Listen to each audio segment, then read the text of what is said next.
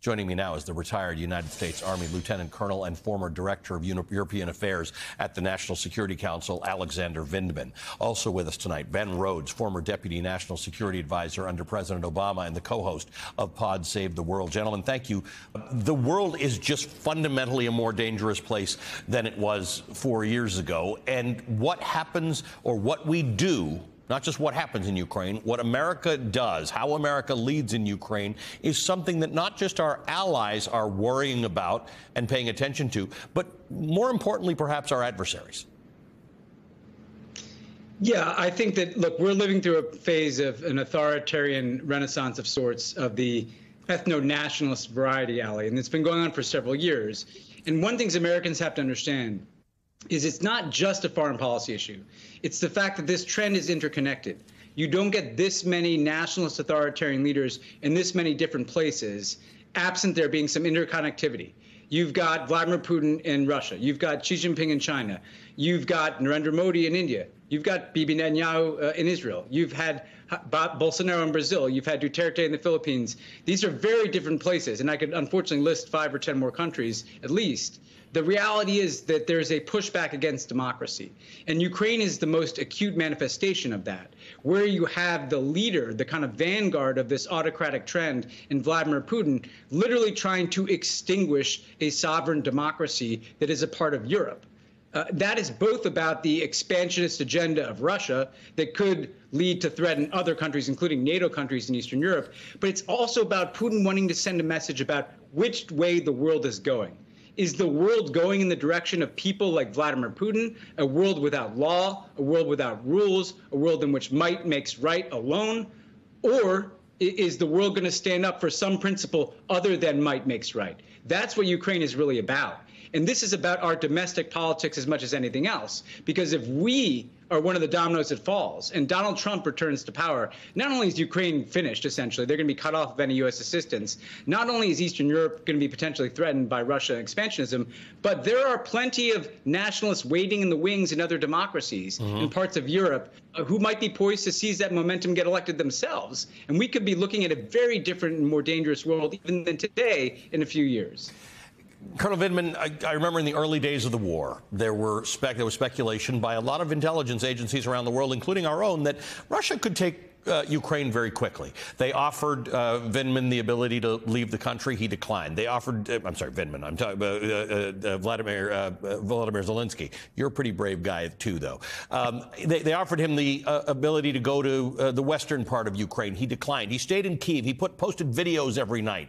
He gives a message every night. He motivates his people and tells them that they can win the war. And yet, around the world, and the Ukrainian people see this, he's got his officials, he's got himself going to America begging, saying, we could lose this war if you don't continue to fund us.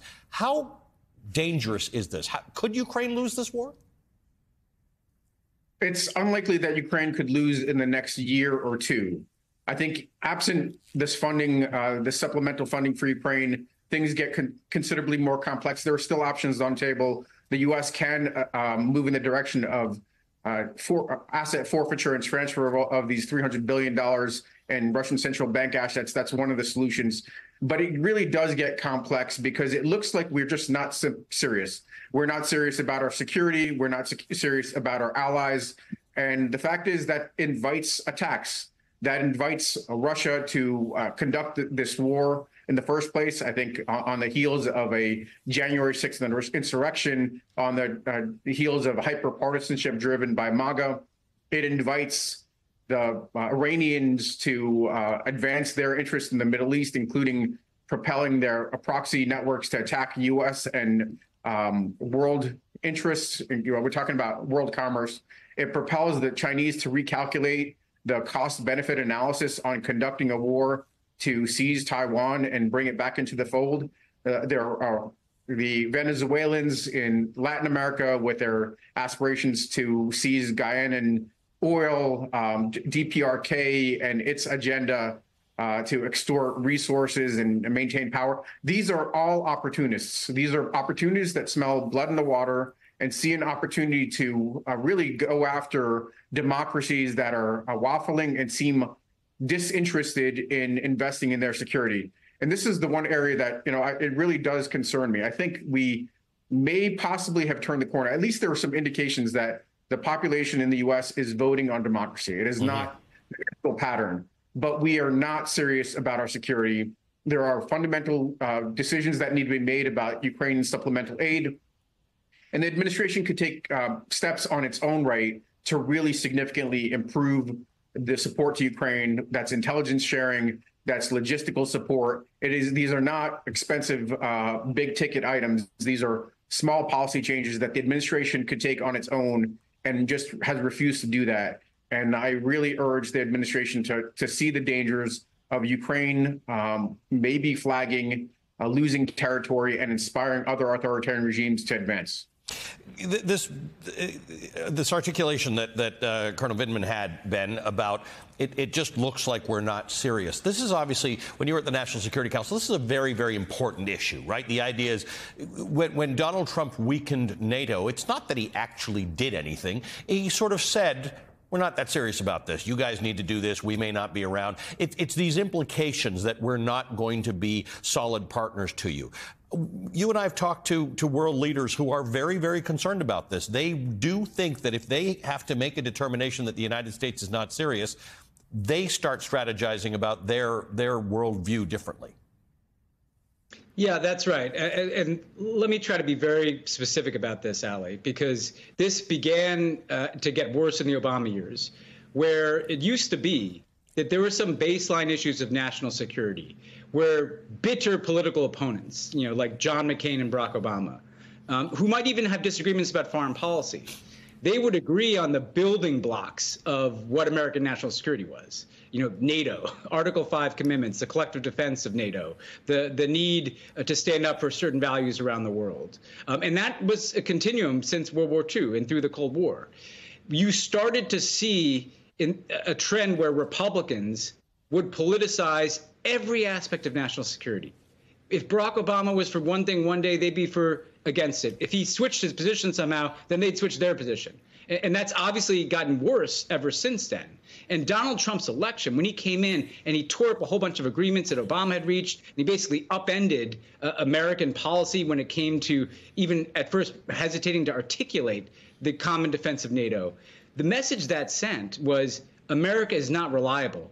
The dysfunction and toxicity in its democracy has rendered it an unreliable superpower and ally.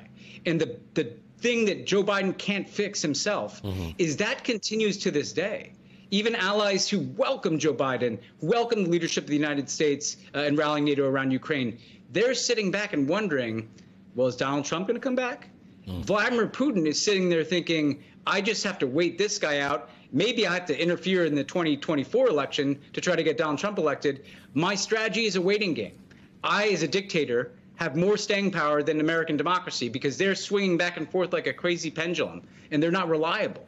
And that's what this is really about. If we cannot sustain a policy, if we cannot sustain something like the basic support for Ukraine, a democratic country that is under assault, if we can't sustain that for more than a couple of years because Congress can't get its act together, how is any nation in the world going to trust our word? How are allies going to trust our collective defense agreements? If they cannot do that, they are going to start to hedge. They are going to start to bend to the pressure from a China or Russia because the United States can no longer be relied on as the cornerstone of their security. We are already dealing with that just because of Donald Trump's previous administration. If he gets back into the White House, that's gone for a generation at least if it's something we can ever get back. That is how high the stakes are in this election. It's important that we realize that as we are struggling for democracy in our own country, that we have a massive role to play in the rest of the world. Guys, thanks very much.